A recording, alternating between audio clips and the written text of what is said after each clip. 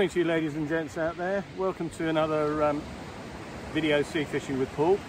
Do excuse the leathery face, but I've been up really early yesterday and really early today. I'm down at a place called Pevensey, Norman's Bay, all about the history of some big castle. I think to do when the Normans came across, I assume. Maybe they landed here, I don't really know the history. First time I've ever been here. Going to do my usual fish, a big rod. What am I doing? Get the words out, stupid boy. A big bait, one of them, which is a pennelled single squid, 2 lugworm. Chuck that out. Get the weight size right today. It's 150 grams, not ounces. Last time I think I said this, I said 150 grams.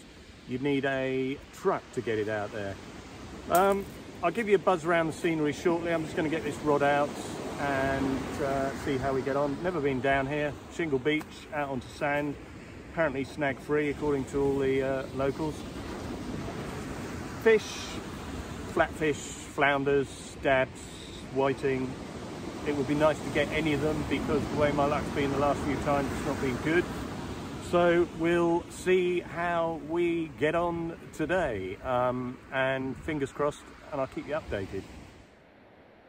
Beautiful watercolourist day. Big shout out to Ross again, fellow. Missing you, chap.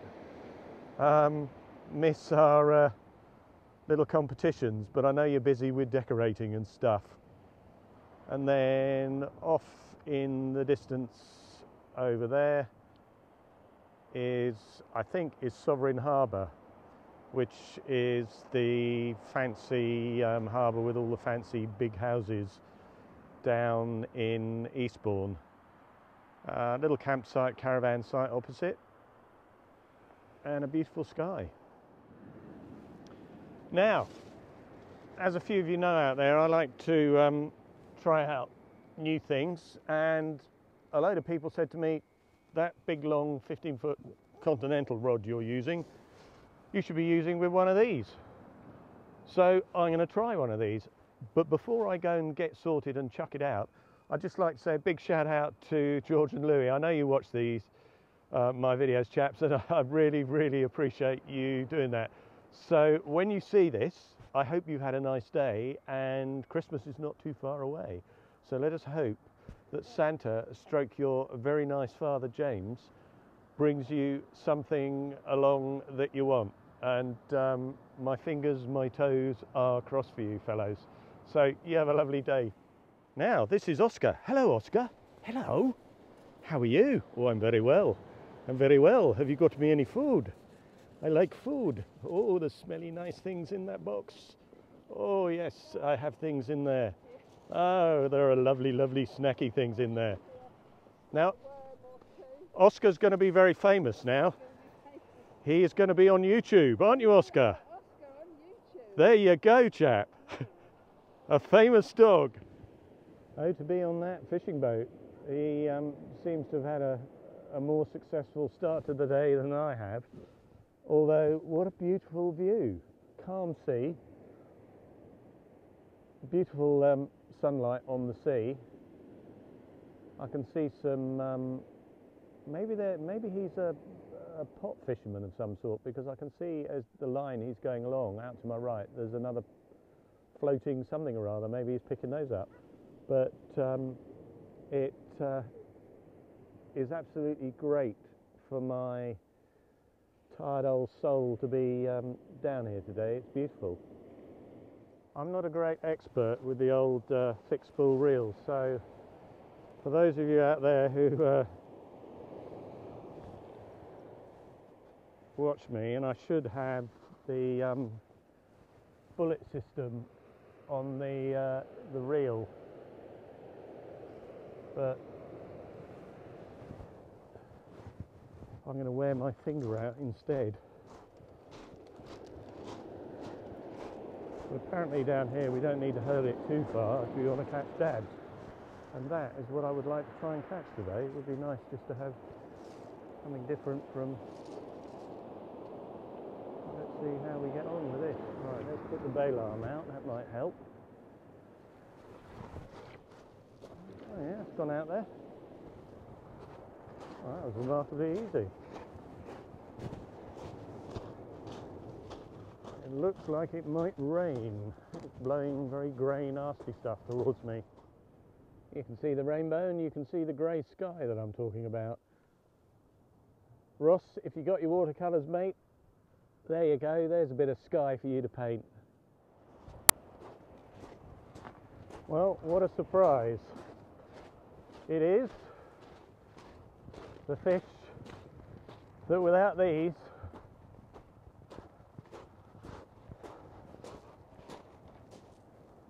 I would be wasting a lot of my time, I have to say, so bloody thank God for the whiting. But there we go, top hook.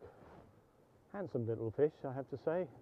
Beautiful colours on them, sort of copperies and greys. But thank you, whiting.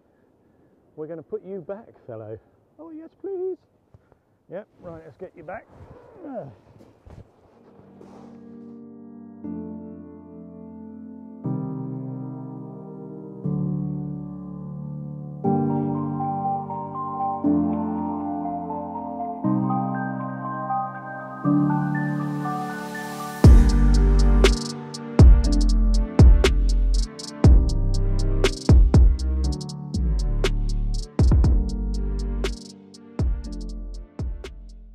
Pretty impressed with this continental rod. Oh, I got another whiting bite by the looks of it, but very stiff in the butt action and quite whippy on the tip, so it certainly chucks it out. But they do come up with stupid names. It's a Pevensey, which is a lot of you out there will know. It's a budget rod. It's called the Enigma, but then they go on to give it stupid names. The Furia. How in whatsits does it being called a Furia make you catch more fish? If you read all about it in the brochure or the online brochure, you'd think if you own this rod, everything will go right in your life. Your marriage will get better. You will catch more fish. So far, it hasn't worked, a Furia, but maybe I need to say the words louder out to the fishing gods. I'm watching my rod going dig, dig, dig, dig, dig, dig, and I can feel my heart rate going up. It's, we all get that feeling, don't we? I don't know what it is. You know it's going to be a whiting, but there's always that possibility it could be something else. It could be a dab, it could be a flounder. So I better go and find out. Now it kind of feels like I've got something on here, but that might just be the, oh no, got something on here. Hey, hey. Look at this. Oh.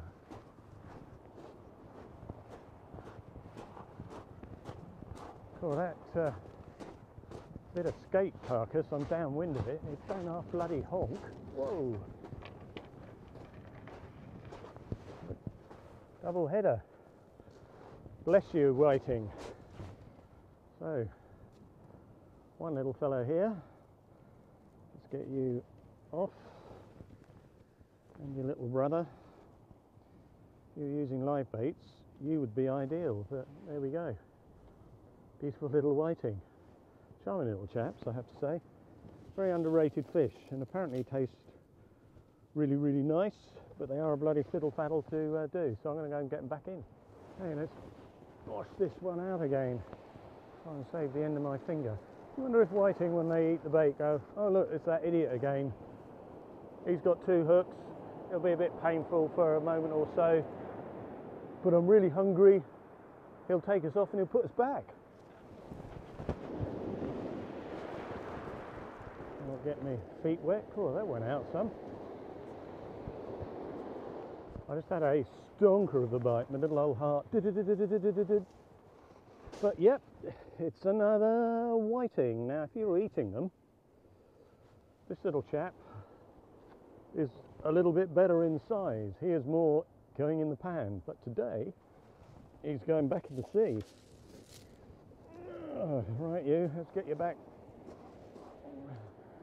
Getting stonking bites fast and furious now, and I would think it's whiting. I've had another couple on the beach. I didn't bother showing them to the camera because we all know what whiting looks like, but I suspect these are probably more whiting. I got tired of whiting and more whiting and yet more whiting. I've stopped at, I'd caught 14 and I've had enough of catching them. I know I moan when I come down here and I don't catch anything and go, please can I have whiting? But today it's just whiting, no dabs, no flounders.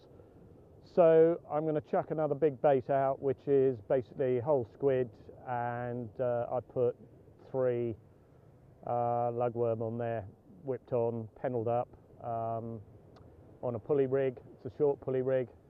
Bosh it out and sit here for the next hour or so and see how we get on. Right, both rods are out, big baits on both. Going to go and take the weight off the old feet, but I keep getting squiddly diddly in my head, and some of you older ladies and gents out there probably remember a program many years ago. I think it was Secret Squirrel, Deputy Dog, Yogi Bear, and Yogi Bear always makes me chuckle because whenever I go out on a boat with some friends of mine, there's a song we sing about Yogi Bear, Danny Bear and Cucumber Bear, which I can't sing now because it's quite rude, but it always makes us laugh. I could have edited this out, but I thought I'd show you, it might make you laugh. What a stupid man I am. What an absolute and utter pillock. I was looking at my baiting needle box thinking, that's odd, I'm missing a baiting needle. What a complete numpty. Yep, all nicely nibbled, although I would suggest it's probably crabs that have done that. But what a stupid mistake to make, you stupid boy. Boshed it out again. It was not a dogfish, it's the whiting, I think, ragging at it. They're being really aggressive today, just hurling themselves on the hooks. But I'm a bit tired of catching whiting. But that's the reality of fishing, ladies and gents out there. You go probably 10 times, never really catch that well, and then that one occasion everything comes together, tide, time, etc, etc. Next trip be a night trip, going to either Dungeness or Hythe. Got to pick the right tide, could be next week, could be the week after. But as ever, it's really appreciated you watching, and I love the really great comments. It makes me really happy. So thanks, stay safe, look after yourselves, and I'm going to go home and get the raised eyebrows from my wife because I'm going to go and drink beer. But it'll take me about an hour and a half to get home, get degunned, etc, etc. So until the next one, if anything changes, I might put another fish up, but I very much doubt it today in my experience. So until next time, guys, take care.